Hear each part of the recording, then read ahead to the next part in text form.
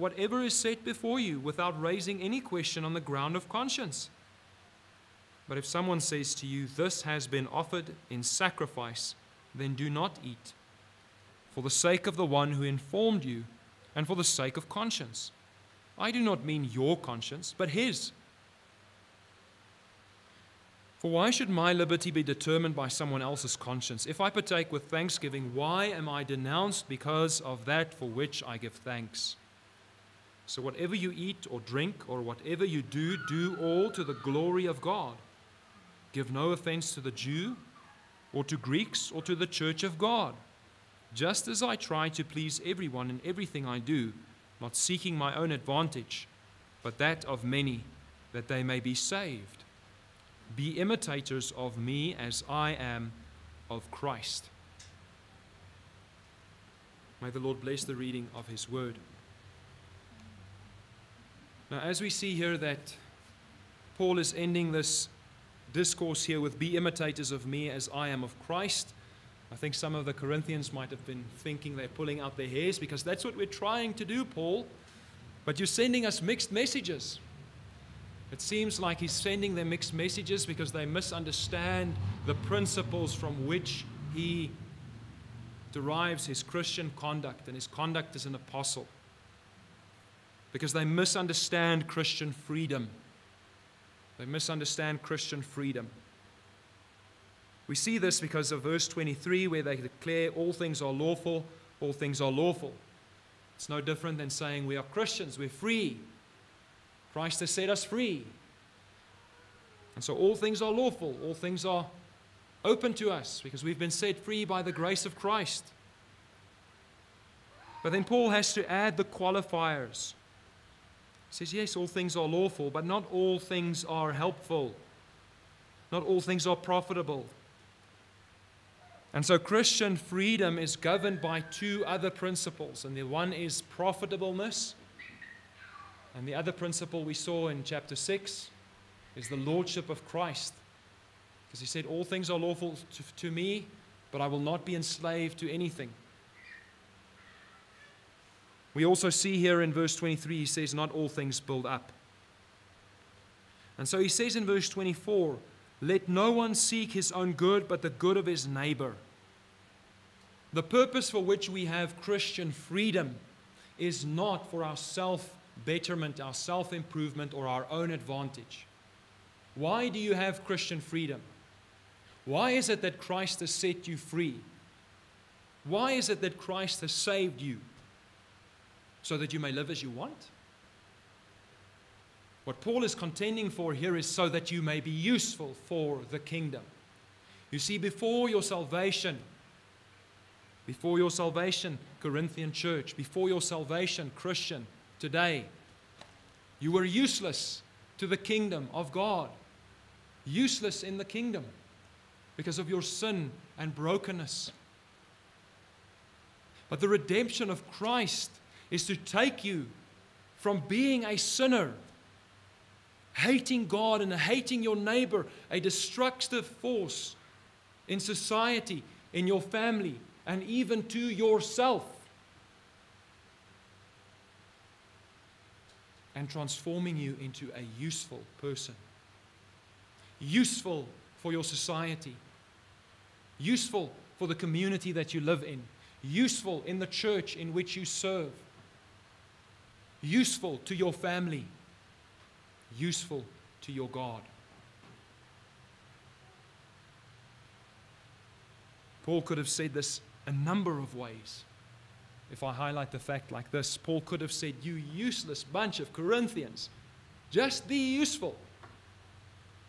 Amen. That's the end of the sermon, and he could walk away. But he takes pains to explain this to them, to show them, to take them by the hand and show them your Christian freedom is accomplished for you so that you may be gathered into the flock of God, that you may be built together as the temple of God, 1 Corinthians 3 and verse 16. He's showing them the glorious purpose for which they were redeemed. What is the glorious purpose that you were redeemed for? I've been redeemed by Christ. I can live as I want. If that's the glorious purpose, where do you expect to find Christians who live like that? You expect to find them in the bar. You expect to find them in the theater. You expect to find them on the rugby field cheering their team on. I'm not saying those things are wrong, but I'm saying people who live only for those things are not living for the glory of God. The overarching principle, the overarching goal in the life of the Christian is to live for the God who redeemed you. We're supposed to live for the God who made us, and we don't. We've fallen short of the glory of God. That same God comes and He redeems us so that we may serve and love our Creator, who also happens to be our Redeemer through Christ Jesus. You see, Christ has reconciled us to our Creator, the Father in heaven.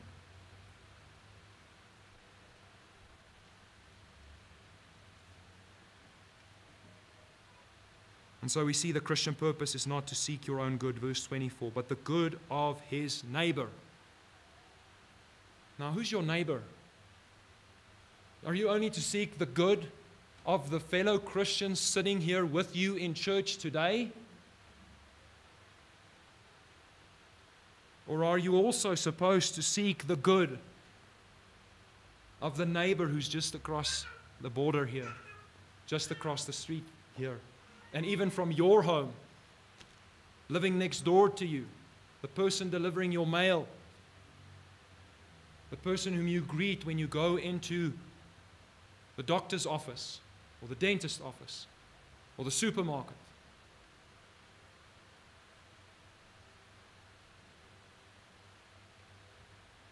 You see, these are some of the problems or some of the challenges that even the Corinthian Christians have to face. How do we behave toward outsiders? How do we behave in our society? How do we behave now that we are Christians? You see, many of these Corinthians were transformed from paganism. And how do pagans worship their gods? It's a constant warfare. Just think about the paganism today. It's a constant warfare. Someone tells you sport is more important. The other one says, no, not sports, but art. And this thing and that thing. And they live for different things and they try and compete.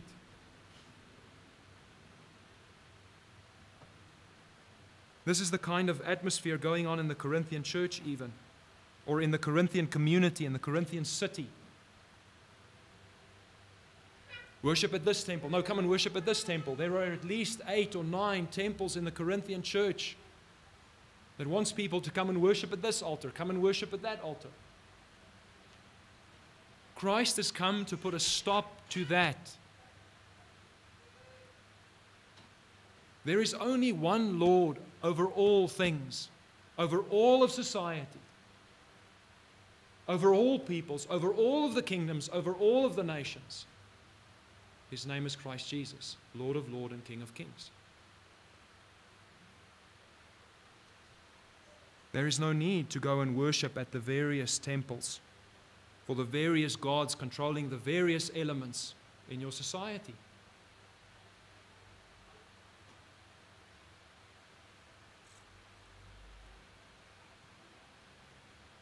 And so Paul here introduces the problem, or addresses the problem here, of eating meat that was sacrificed to idols. We've already seen him saying not to go eat meat sacrificed to idols in the temples, because then you're participating in their worship services.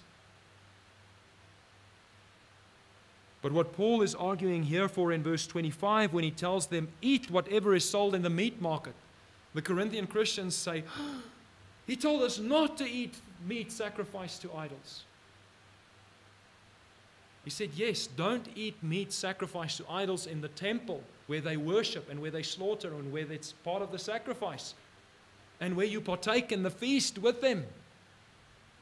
Don't worship like the pagans worship.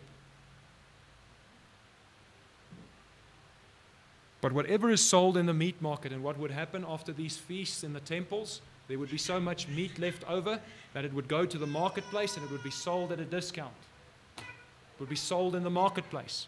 But it would have been meat that was slaughtered the day before for the feast, for the temple. And so now it's sold. Oh boy, and so when it's sold, you even pay your own money to get this meat. Aren't you worshipping the idol by giving your money, some might say to Paul, to eat that meat that was sacrificed to idols? But Paul here is saying, eat. Eat whatever is sold in the meat market without raising any question on the ground of conscience. We Christians are not to go around like the Muslims and say, where is the halal certificate? We don't object to buying food or eating food on religious grounds. Why? Verse 26, for the earth is the Lord's and the fullness thereof.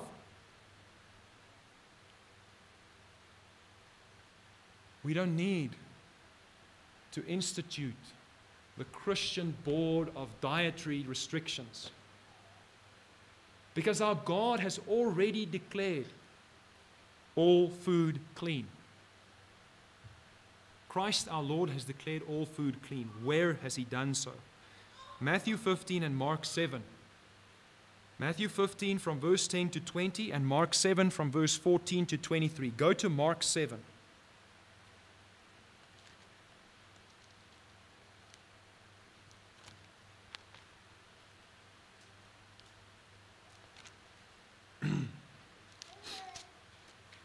Mark 7 and verse 14.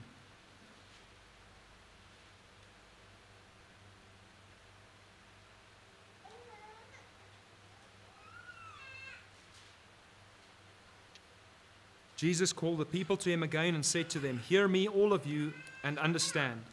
There is nothing outside a person that by going into him can defile him. But the things that come out of a person are what defile him. And when He has entered the house and left the people, His disciples asked Him about the parable. And He said to them, then are you also without understanding? Do you not see that whatever goes into a person from the outside cannot defile him, since it enters not his heart but his stomach and is expelled? Thus He declared all foods clean. What does Jesus say about Christian dietary laws? All food is clean. All food is clean. This would have been an issue for Jews, for Jewish Christians, because they grew up with Jewish dietary restrictions, where when they encounter the pagan nations, the pagans eat anything and everything.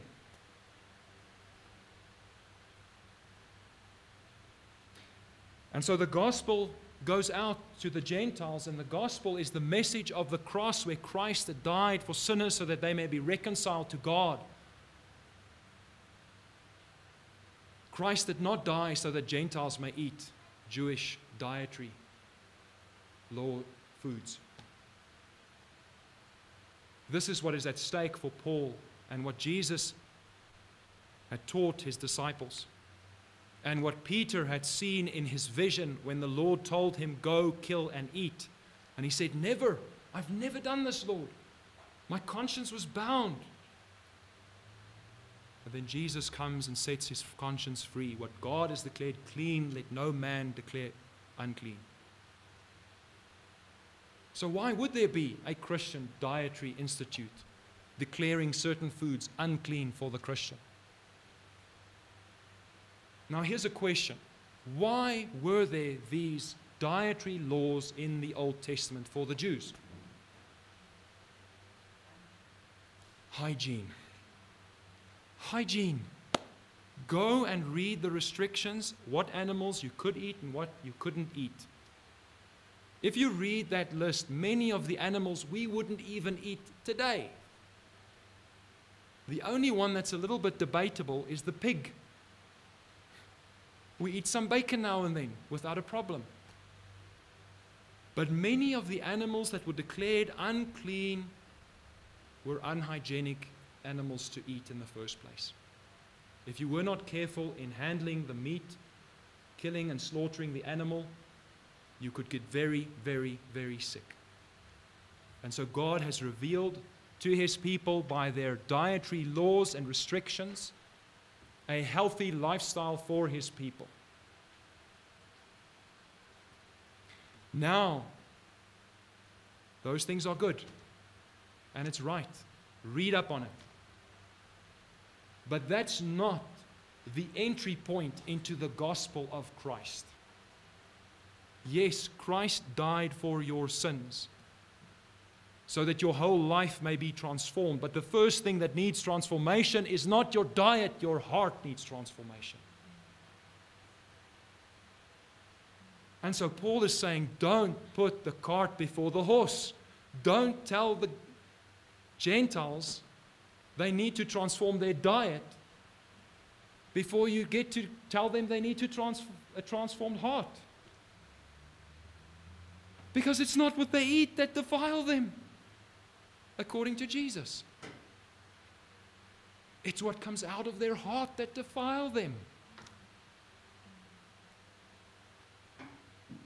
Now look at verse 25 of 1 Corinthians 10 and look at verse 27. Paul is here saying on two accounts, eat whatever is sold in the meat market and eat whatever is set before you. So here are two occasions where a Christian in the Corinthian context might encounter meat sacrificed to idols. The first one is in the marketplace when he goes to buy his own meat. Now it applies to us in the same way when you go to buy food. The other day I went to go and buy food, and there is a certificate on this food that comes from this place is halal. I'm not buying this food on religious grounds, or not, am I? I am going to buy the food. Why? Because of verse 26, the earth is the Lord's and the fullness thereof. This food belongs to God. Not the Muslim God, it belongs to the Christian God. It belongs to our God. So I can buy the food freely because the food is provided for by my sovereign God, who is over the God of the Muslim. Because the Muslim God is no God. Which idol is anything, Paul says to the Corinthians? Your Lord Jesus Christ. Paul is teaching the Corinthians. And they needed to have this mind shift. Christ is not just one God among many. He is the God over all gods, Lord of lords and King of kings. And that is why you behave as a Christian and live as a Christian under that sovereign rule of Christ. That's why you can have confidence and freedom to buy the food in the marketplace.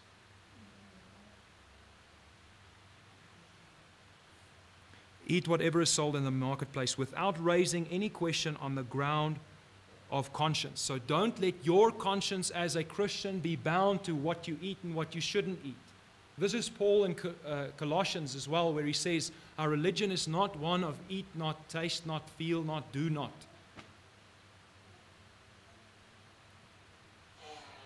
It's not just a body of law. Christianity is not just a body of law and a body of principles. Yes, there are principles. Yes, there are laws. Yes, there are regulations. But all of them tied to the God we serve. Apart from the God we serve, those rules, regulations mean nothing. Because why are they there in the first place? It's to obey Him.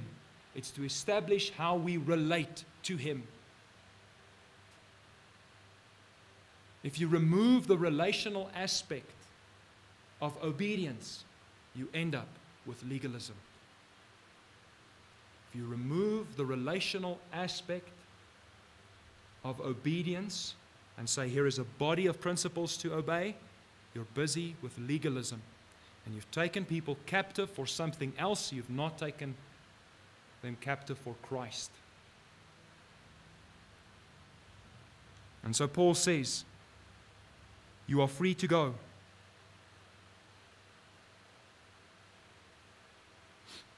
And so, when Paul says here in verse 27, if you are invited, if one of the unbelievers invites you to dinner, you've become a Christian, you've learned of the Christian God, and you've come to the church, and you're growing in the knowledge of Christ, and then your unbelieving friend invites you, you have learned your conscience is not bound to dietary things, and so you're free to eat whatever he sets before you. Whatever he sets before you. What's the practice when people get together and visit one another? I know in our days some of these principles we don't understand anymore because we have something called bring and share braais. Why do I say that bring and share braais will not help us to understand what's going on here? You see, in the time in which Paul is writing, it's the privilege of the host to supply the food. In the ancient times, and even today to some degree, we bless our friends with fellowship and food and hospitality. Why? Because we show off the blessing of our God. We invite you for dinner, and we put a spread before you and say, whoa, this is rich food. I'm not used to eating such rich food. You say, yeah, I saved it especially for this occasion, to set before you, to bless you with this, so that you may bless the God who provided, my God who provided this for us to eat. And so I've invited you. And so it might be strange even to hear Paul saying, eat then whatever is set before you, because if you're invited to the unbeliever's house, what do you think are they communicating? Oh, you poor old Christian. You don't get to eat all this meat in this town because you don't come to the temple. Poor old you. You missed out on the lovely meat at the feast. Come and eat at my home. I'll give you some of the meat there to eat. You poor old Christian. And then Paul says, eat it. What do you think is going to happen when the Christian eats that meat that was set before by the unbeliever? The unbeliever looks at it and he says, this Christian, he's eating the meat. He wouldn't eat it yesterday, but now it's good enough for him. How come?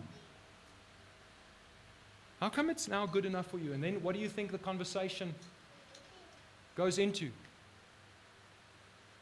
When the unbeliever is surprised by the conduct of the Christian, then the Christian gets to say, well, I'm free to eat whatever you set before me because I am free to accept your hospitality even as an unbeliever. We're not Christians sitting in a corner having nothing to do with Gentile unbelievers. I'm free to accept your hospitality. I'm free to eat with you so that I may have a conversation with you, so that I may declare to you the lordship of Christ over both you and me. I'm here to show you that my God is superior to your God.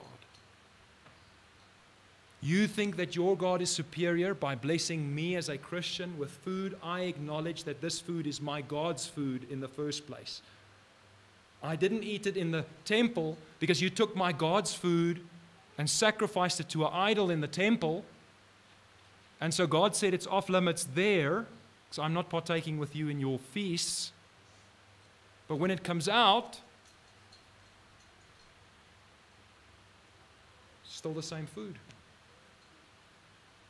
I haven't partaken with you in the feast. I'm not serving your God. I'm just showing you that my God brought this meat back to me in the first place.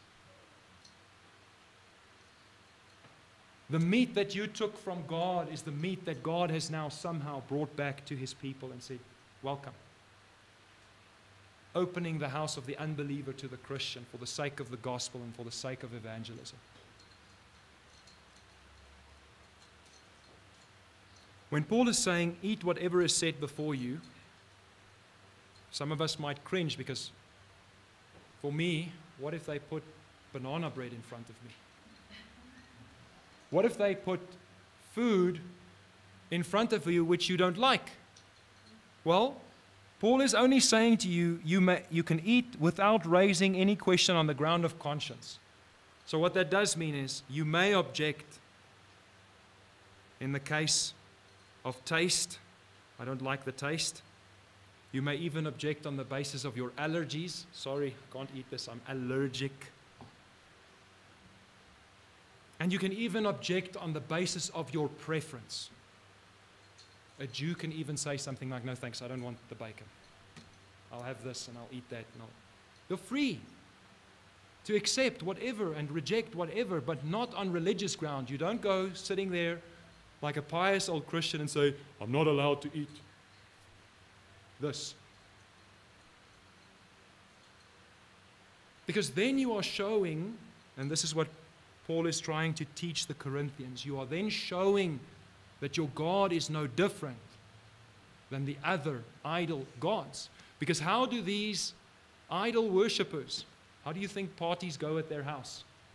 The one worshipping at this temple invites a lot of people from that temple, and he sets before them the food, and he says, look at this nice spread. You can't have any of it because your conscience is bound not to eat any of this stuff. And so we're eating before you to show you our God takes good care of us. And then the next week, they get an invite from their friends from the other temple. And then these guys think, we eat things you can't eat. And it's this battle, back and forth, because we're people, we think religion is about what? We think religion is about what we eat, what we drink, what we do, what we don't do, what we smoke, what we don't smoke, where we go, where we don't go. And Paul is saying, when you're in religious conversations, cut through all of that nonsense of external religion. It's external. It has nothing to do with the soul of man and with the heart that needs salvation. People are blowing a smokescreen, in other words, with their external religious behavior. I'm okay with God, you see.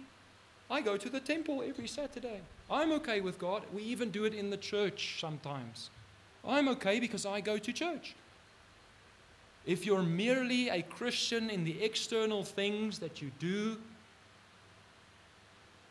you need to repent. Because Christianity is not primarily an external religion. It is a transformation of the heart that leads to an external way of life. And so even the gospel, even in evangelism, the focus is not by pressing unbelievers from the outside so that they are transformed on the inside.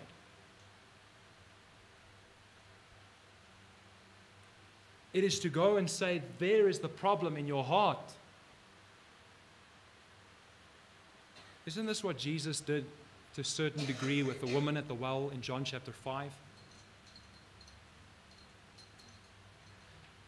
He's telling her things about her own life situation, her own heart, that is far removed from God. And her first question is, oh, tell me, where must we worship? The Jews say at the temple, and we say here in this place. You see? Tell me, how may I organize my external life so that I may be right with God? And Jesus is trying to tell her, it's not about how you organize your external life. Your heart needs to be right with God. Because if you have a transformed heart, you will be useful. You don't go now in unprincipled territory.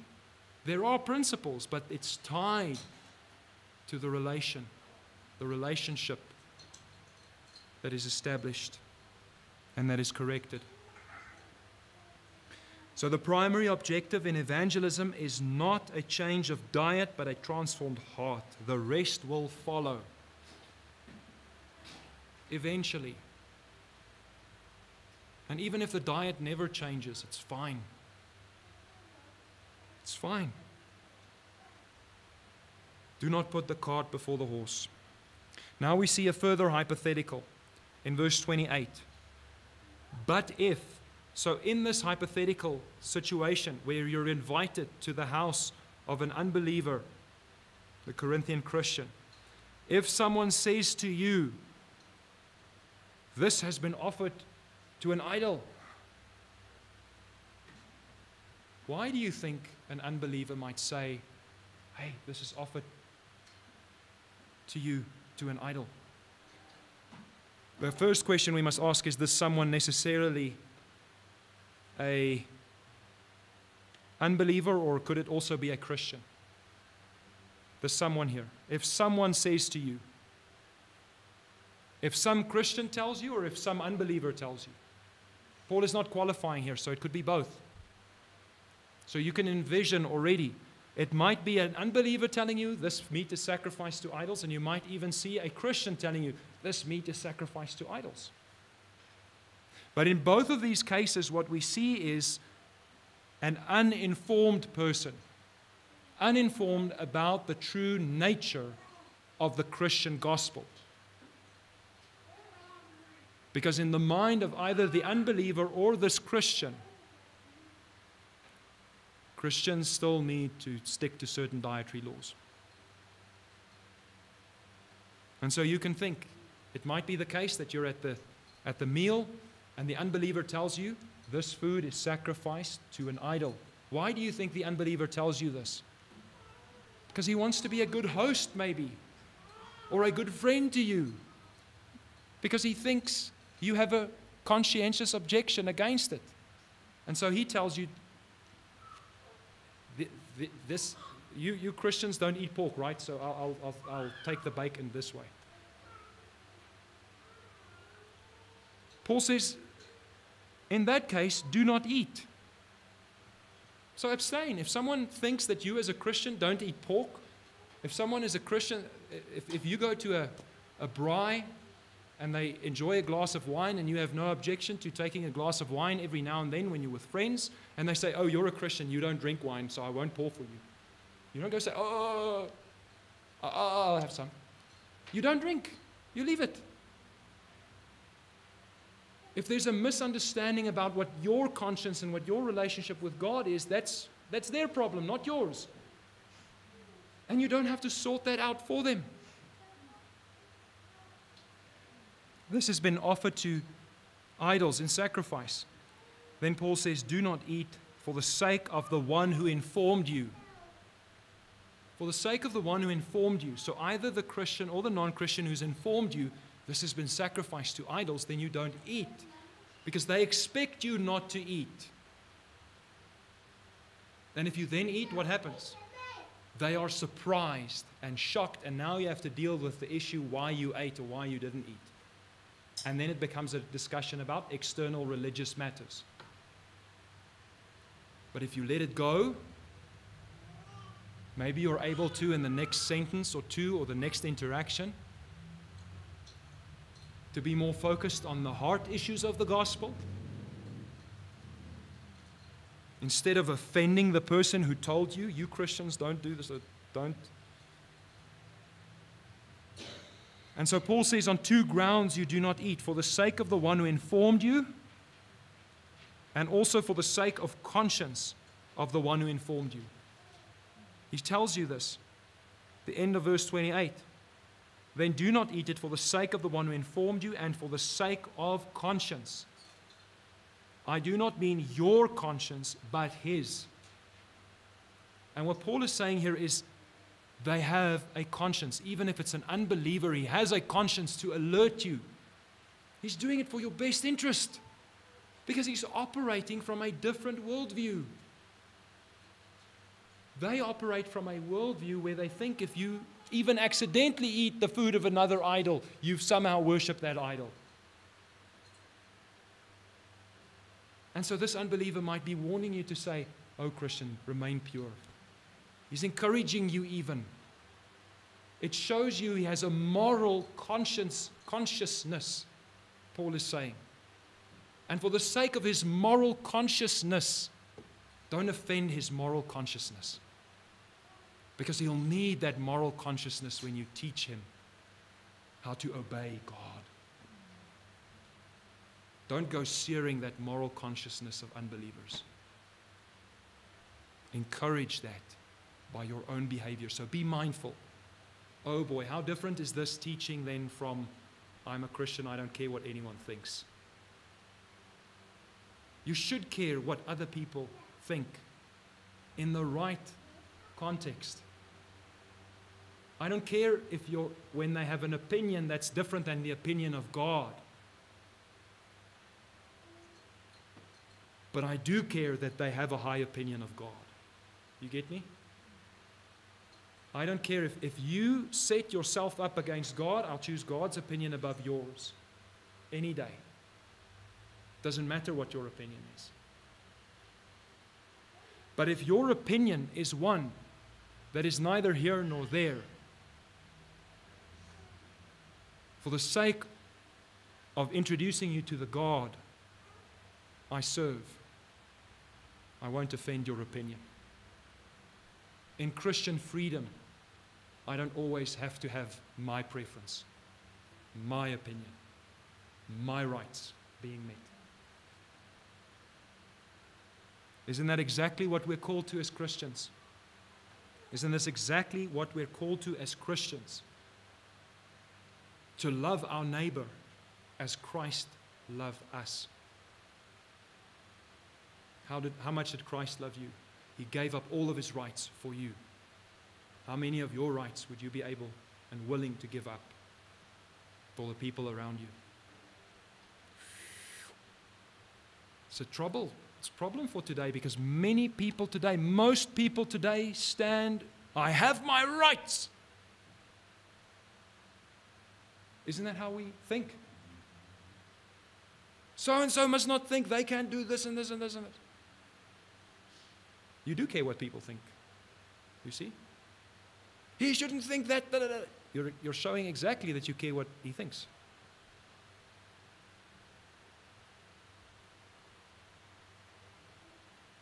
Now we enter into a dilemma, a little bit of a dilemma here in verse 29. When Paul says, I do not mean your conscience, but his. Then the next half he says, for why should my liberty be determined by someone else's conscience? Now here Paul is speaking about himself. Why should my liberty be determined by someone else's conscience? And so Paul is showing them back to his own situation, where he has also eaten some meat in the marketplace, and maybe eaten some meat when he's invited to the house of Gentiles. And the reason why the Corinthian church has a problem with Paul the apostle, because he eats the meat sacrificed to idols. He's no true apostle. And so Paul is back to defending that, and he says, for why should my liberty be determined by someone else's conscience? And he's saying this on two fronts. Just like when we are limited in the same way and come into the same circumstance, we're limited on two fronts. Because he's just argued for behaving in a certain way based on the conscience of the unbeliever in his home, or to the one in the meat marketplace who sells the food, and also the conscience of the Christian, the weaker Christian who's uninformed and still thinks Christians don't do this or that, or even the Jewish Christians who think that you shouldn't eat maybe bacon or something like that. So Paul is saying, why should he behave in a way? He must now make a choice. Whose conscience is he going to offend, and which conscience is he going to honor? The conscience of this person or the conscience of that person? Because he's torn in these situations. What do you do in those situations as a Christian? Have you ever been in the situation as a Christian where you have to make a choice of behavior or word or speech, and you have two different groups of Christians or two different groups of people, your own family and your church family? I hope they don't see one another, or they don't come together, because that puts me in an awkward spot, because these people don't believe like these people do, and they don't believe like they do. And I'm caught in the middle here, because if I behave in a certain way, they think I'm doing it this way, and they think this. How am I going to manage this? And so Paul is asking the question, why should my liberty be determined by someone else's conscience? And he says here to the one group in verse 30, And that's the Christian group who should know that the earth is the Lord's and the fullness thereof, and that Christianity is not about your diet. That the gospel of Christ is not about your diet. He says, if I partake with thankfulness, why am I denounced? Because of that for which I give thanks. So he's asking to some of the Corinthians, why do you denounce me if I eat some of the food that I bought in the marketplace or that I ate in someone's home? Why am I denounced? Because your conscience should be free from these things. Eat, for the earth is the Lord's and the fullness thereof. If I partake with thankfulness, this is the way they would give thanks, by the way. The earth is the Lord's and the fullness thereof. Would be an acknowledgement before you even eat. I've received this from the hand of the Lord. That's why we bless the food in the first place. Thank you, God, that you have provided for me this food here. By the way, that's a perfectly good lesson to teach your children. Pray before you eat. Why do we pray? They say, we don't know. Okay, then you ask them, who brought the food here? Their first answer is, Daddy did. I say, no. I just went and got it from somewhere else. It came from God. We thank God because He gave it to us. He gave it to me to give to you. Thank God. The earth is the Lord's and the fullness thereof. So Paul says, if I partake with thankfulness, if the meat comes to me through the invitation or through my money going to buy it in the marketplace, I haven't eaten in the temple where I've partaken with demons and have served, or have worshipped with other worshippers worshipping idols. If in the everyday life I partake with thankfulness and I thank the Lord for the sustenance which He provides for me, why would you Christians denounce me for that? Why would the Christians denounce me for eating pork or eating meat that was boiled in milk or any such other restriction that was lifted? So why, says Paul, am I limited in the enjoyment of my freedom?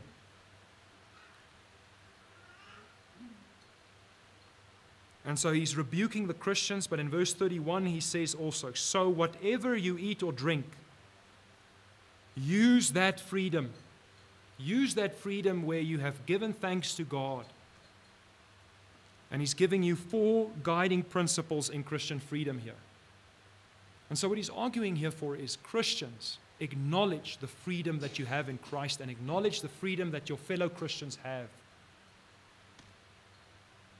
And that's what Paul is getting to with the Corinthians.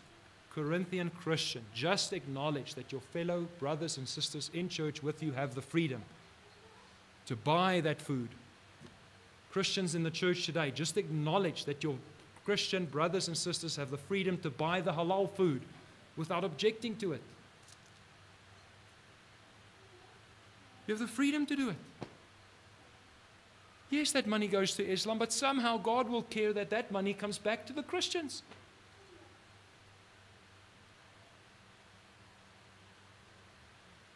Our God is a sovereign God over all things. Even if the money is in the pocket of the unbeliever, it's still God's money. Even if all the resources on this earth is split between a handful of people or 1% of people, of which the richest man in the world, an immoral, young genius, whatever, he thinks he's great. Even that, even his assets and riches is not his. It's God's. It's God's. And so do with the stewardship what God has called you to do with what He has given you. He's not given you what He's given that rich man. He's given you less. What do you do with the little that God has given you? Do you use it for fruitfulness? You see, again, Christian freedom is for fruitfulness, for usefulness. Trading up. So here's the 4 guiding principles from verse 31 to verse 33. The first guiding principle in your Christian freedom is Whatever you do, do to the glory of God. So you find it difficult. I have Christian freedom, I can go drink. I'll get drunk to the glory. Oh, no, sorry, I can't. I can't get drunk to the glory of God. That doesn't work. You see? That will keep you from many dangers.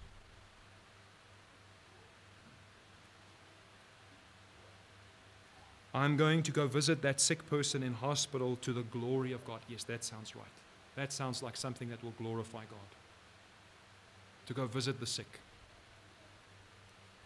I'm going to refuse to help. No, can't do that to the glory of God.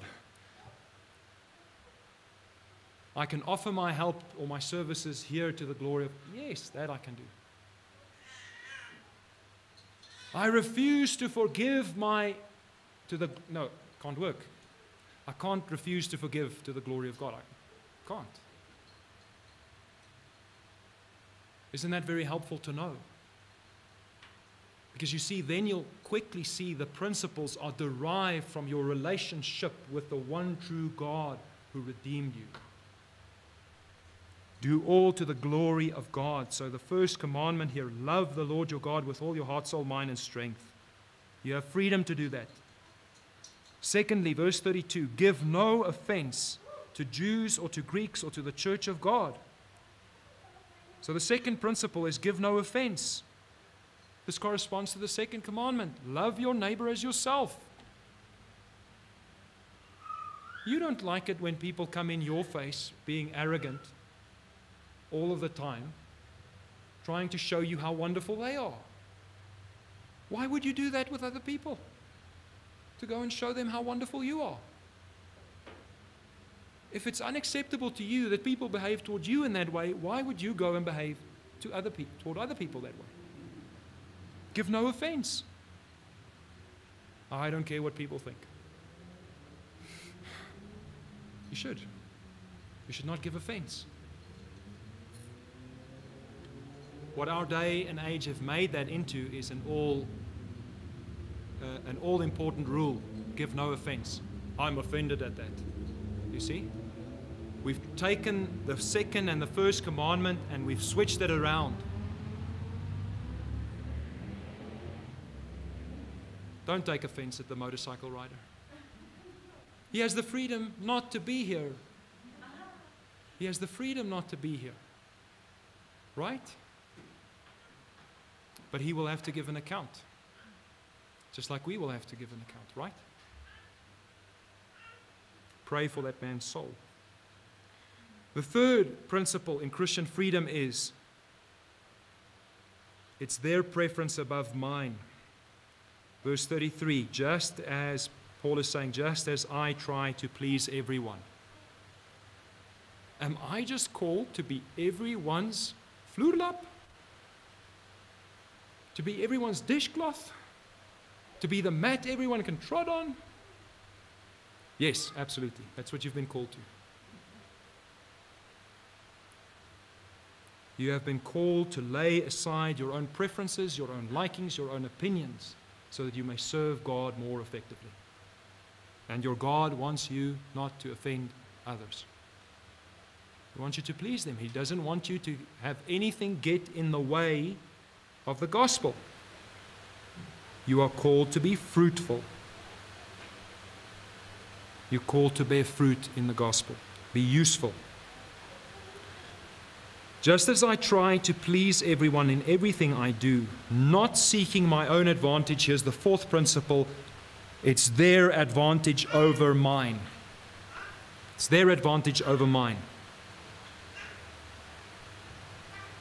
Not seeking my own advantage, but that of many, that they may be saved. Now here's a little bit of help here. Not seeking my own advantage, but that of many. What Paul is saying is, I'm trading my Christian freedom to be of advantage to as many people as possible. Don't turn it into, you need to give me advantage, not yourself. Because you're not tied to a single individual here, by the grace of your God. You're called to be of maximal impact to the maximum amount of people that you possibly can be. What does that mean? For me, as Henny van Niekerk, what that would look like is, in everything I do not seek my own advantage, but that of many. What does that mean? That I'm going to give all the money in my bank account to Tashius because I'm seeking his advantage above my own? That would be foolish and stupid, wouldn't it? To be of advantage to Tashius, I need to love my wife and care for my family. Because if I don't do that, what happens? The weight of the burden to care for widows and orphans rests with the rest of the Christian men in the church. You see?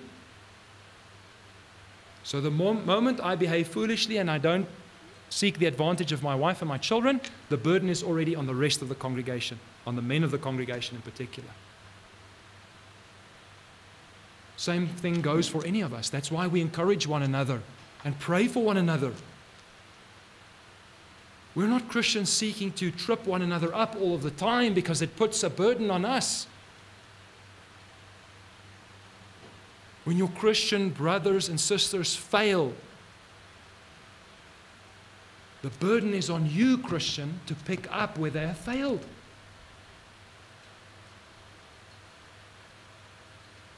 So rather pray that they remain standing. Restore them. Restore them by addressing sin and sinful patterns. You're going to get yourself in trouble. I'm not saying this because it's lekker. I'm saying this because I have a genuine concern. The Lord's going to discipline you, and it's going to affect all of us.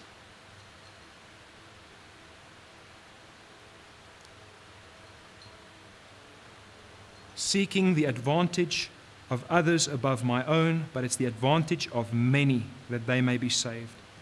So in your Christian freedom, we've learned so far from Corinthians that Christian freedom is not an autonomous freedom without reference to God. It does not make you the God of all things, free to do as you please, as you see fit. Your Christian freedom is a freedom from your past sins, your past brokenness, your past which you have sinned against God and have brought His condemnation upon you, so that you now may love and serve Him and obey Him, so that you will be useful. And so freedom here is for fruitfulness in the gospel, for the advantage of others. And then Paul closes the thought in chapter 11 and verse 1, be imitators of me as I imitate Christ. What Paul is saying is just evaluate. Just evaluate me, Paul, he says. Am I doing what Christ did? Or am I doing something different? And if I'm doing the same thing Christ did, as He called me to follow Him, and He's called you to follow Him, Paul is saying, follow the leader. It's like that kids game. What's the purpose of that kids game? Follow the leader. The first one does this, and then the second one has to do this. Otherwise, the third one doesn't know he needs to do this. So if the first one does this and the second one does nothing, 3, 4, 5, 6, 7, 8, 9, 10 does nothing.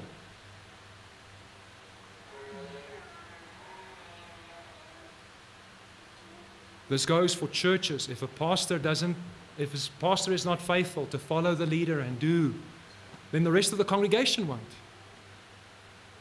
If the husband in the home does not take leadership, does not take the responsibility to lead his family and show, I'm following the leader and I do this, and the rest of the family do this, if he doesn't do it, the family won't.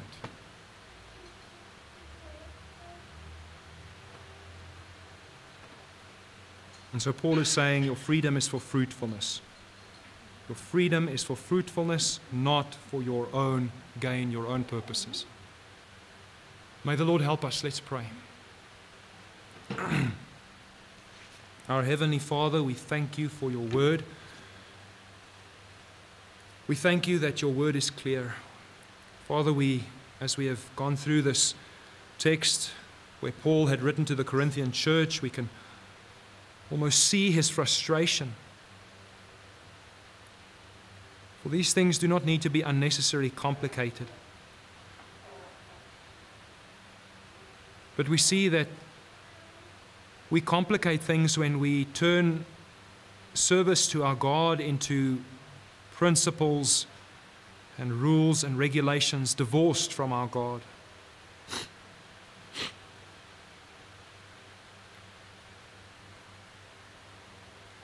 We thank you, O Lord, that you are faithful to continue to proclaim your word to us and to reveal yourself to us.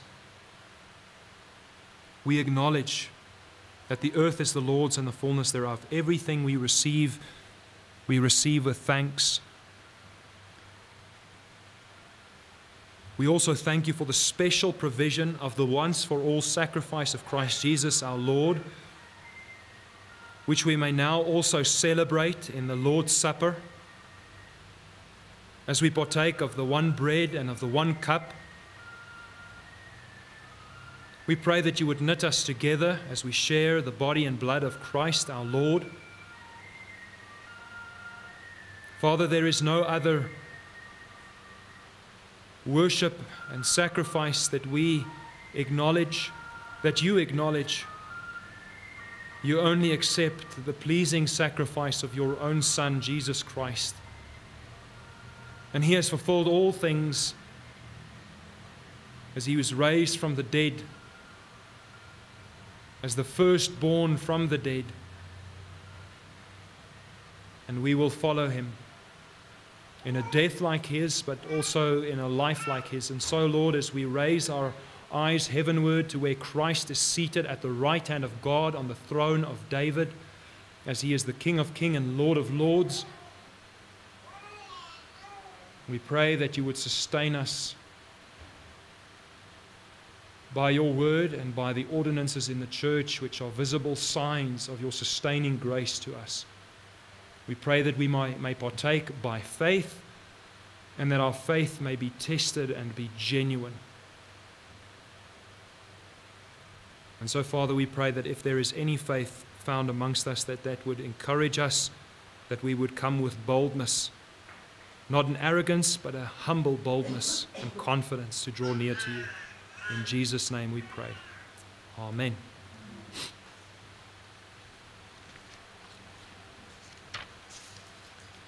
Let us now stand as we make ready to receive the Lord's Supper. We sing together, Lord, thy word abideth, hymn 262.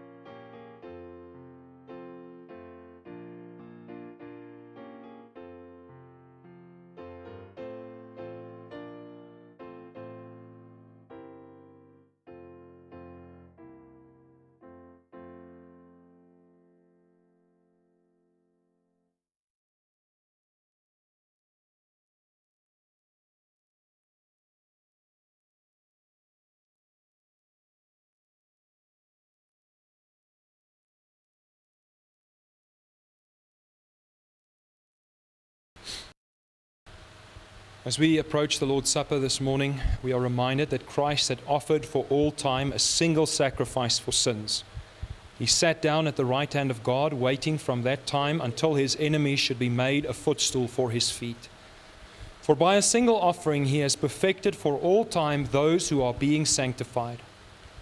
And the Holy Spirit also bears witness to us.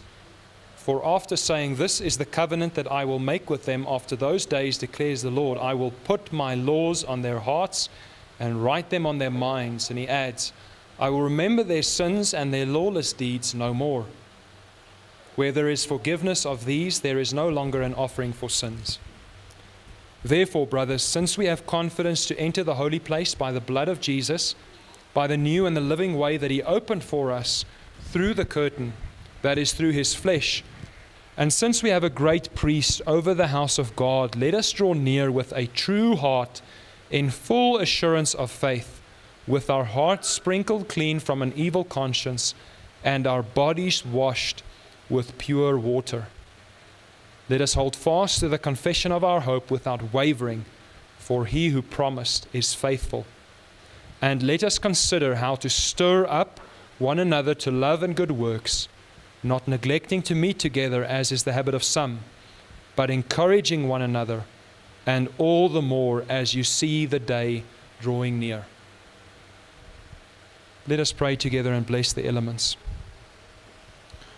Our Father in heaven, we thank you that we may approach with confidence your throne of grace by the blood of Jesus and by his flesh that was broken.